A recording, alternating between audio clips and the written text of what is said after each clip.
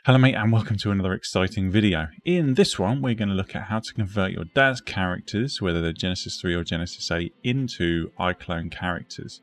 So we're going to cover as much detail as we need to. There are plenty of guides on YouTube for this already, but a lot of them leave out some of the important details, so we're going to make sure we cover as much as we need to cover. So let's dive into this. So the first thing you're going to need to find is the Daz Genesis extension for iClone. You can download that. Shouldn't be too difficult for you to find. And then once you download it, inside your main folder you're going to find a series of folders, one for Genesis 3 female, one for Genesis 3 male, one for Genesis 8 female, and one for Genesis 8 male. And what you're going to need to do is open up one of these folders. And if you open up the text file, what you can see is it will tell you where to copy the folders.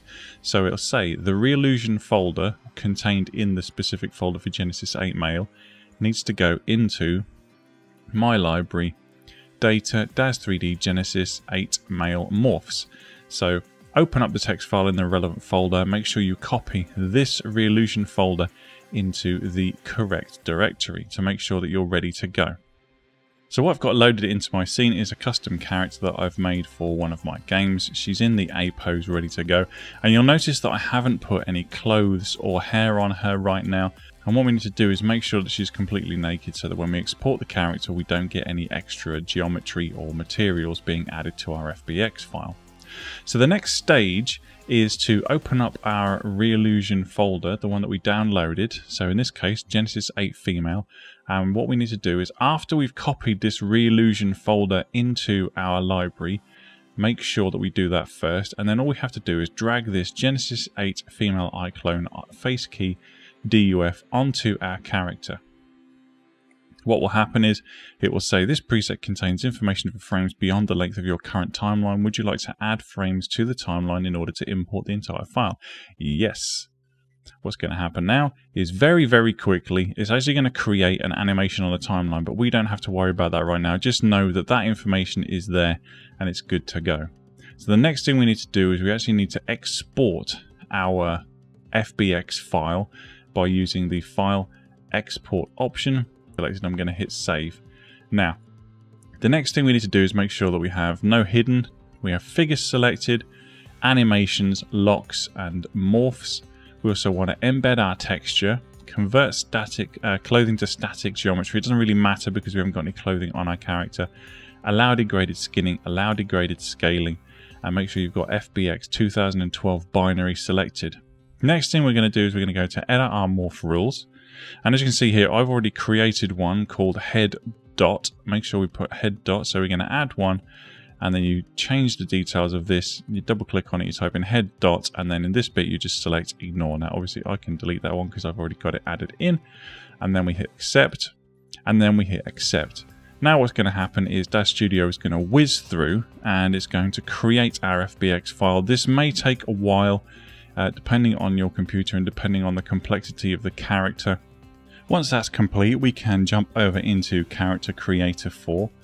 And you can see there's a whole number of options that we can choose from, but the one we're going to select, and it's very important that you do this, don't click on create character because we haven't got an FBX key. What we need to do instead is go to transformer and select CC3+.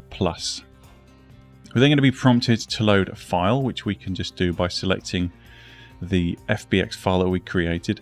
And then again, Character Creator 3 is going to take a couple of minutes to have a bit of a think about it. The next thing that's going to happen is you're going to see a dialog box which says basic, load FBX embedded texture files, or advanced, automatically detect and load all Daz texture files. This operation may take some time, so we're going to hit advanced and then it's going to have a bit of a think again. And then it's going to come up with this dialog. What we want to do is we want to bake the body texture. We're going to change the texture resolution to 4096 because why not? And then we're just going to hit OK. And then after a couple of minutes, you'll be presented with your character in a slightly different pose, in a standard standing pose, ready for you to go. Now, before you do anything else, I strongly recommend you come up to this item, this icon up here that has like a little head inside a save icon. And that is your export as an avatar, which will basically save it in this format. So that is now saved and ready to go. Now what you can do is go to your scene tab, and as you can see at the moment it's labeled CC3 base plus, so we can double click on that and we can actually give that a name, and then you can save it again as your avatar. Now leaping back into Daz Studio, what we want to do is we actually want to create a hairstyle to put on this character as well, because we might as well, if we've already got a character created for one of our games and we want to be able to do animation or renders using iClone, then we're going to need to get the assets that that character normally uses, for example clothes and hair, over to iClone as well. So what I'm going to do is I'm going to demonstrate using a hairstyle. So what I'm going to do is load the hairstyle into this scene.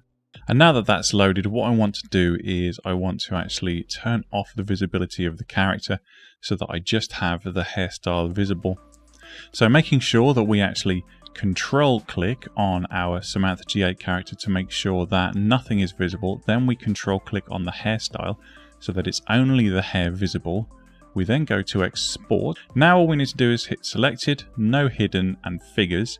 All of the rest of these can be unselected. Embed textures, convert clothing to geometry, degraded skinning, degraded scaling, and hit accept. And that's going to export nice and quickly because we're not exporting any animations with it. And then once that's done, we can leap back into Character Creator 4. So now that we're in Character Creator 4 again, what we're going to do is create, and we're going to create an accessory. We can't create clothing or hair right now because we don't have an FBX key, so we're just going to create and turn this into an accessory. And it's going to load, and then after a couple of minutes, it will appear in our scene. So there you go, now you can see it's in our scene. What we can do is zoom right in on the hairstyle and make sure that it's actually fit onto our character correctly. So what we were looking for is any poke through in under the hair, but it looks pretty close to where we want it to be. Now what you're going to notice is a lot of grey strands here, and that's because there's some weird stuff going on. So the first thing we're going to do is we're going to change this to, I don't know, give it a name that you're going to be able to identify it again. And then in modify, we're going to go to our textures. And what you can see at the moment is all of our shaders are currently showing as traditional. So what we want to do is select one of our layers at a time. And where it says shaded type traditional, we're going to change it to digital human hair. And do that for every single one of our materials. This might take a moment for each one. So get on and do that, and then jump back into the video once that's done. And once that's done, if you have a look around, you can see that none of those horrible sort of poly meshes are lurking around now. It all looks like proper hair.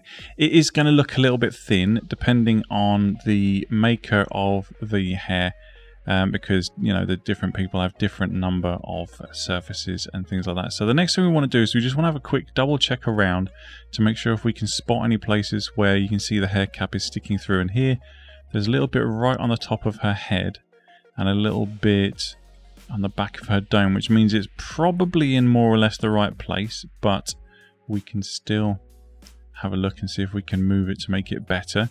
We don't have to keep these movements. We can always fix it afterwards if we want to. So we're just going to make sure we set the widget to the middle, and then we're just going to drag it up ever so slightly just to see if we can get rid of that weird poke through at the top of her head. Yeah, that's gone. And then we're going to double check in the back, and it seems like that hasn't really gotten any better or worse. So we can look and see to make sure that it's actually sitting on her head properly, and it looks to be pretty well matched, although I think we could probably afford to go back a couple of millimeters. So that's what we're going to do. Just going to drag it ever so gently back a couple of mil. Double check again that we haven't created more problems here than we have solved. Seems to be okay, and then we can have a look at the back, and yeah, you can see that that seems to have fixed itself at the back there as well. So I would say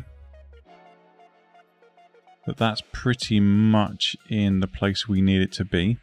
So what we're going to do now is we can see that at the moment it's attached to CC base hip, which is not where we want it to attach to for obvious reasons. So what I'm going to do is I'm actually going to go to the modify tab at the top, and what you can see is create hair, brows and beard. So I've got the item selected. I'm going to go create hair, brows and beard.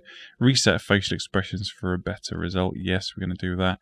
So I'll reset, assuming that she has actually got a different expression. She's still default, but I'm going to select beard, base and all, because this is an entire hairstyle. However, you can see that if you were adding individual parts, you could actually do that using this method as well. And then we're just going to hit apply, and then it's going to have a little bit of a think. And once it's done that, you can simply close down this dialog, and then if we were to come back down here, you can see that we are now a fully fledged hair item. In fact, if we go to our scene tab, you can see that it has the hair icon there. Now, the reason it was so important to export our character correctly is that if the item or the person that you're trying to fit this hair to and use the transfer skin weights tool from is not a proper CC character, you won't have the option to do it, which means you won't be able to apply the hair to it. So now we have a fully fledged character with hair.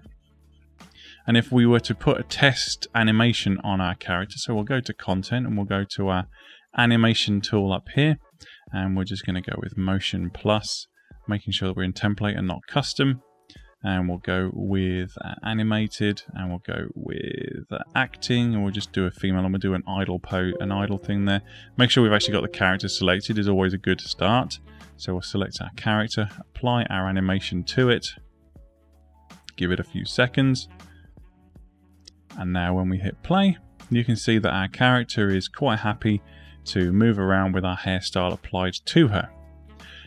Thanks very much for watching that, guys. I hope you found that useful. Let me know what you think in the comments below. And as always, until next time I see you, you take damn good care of yourselves, alright? Bye-bye.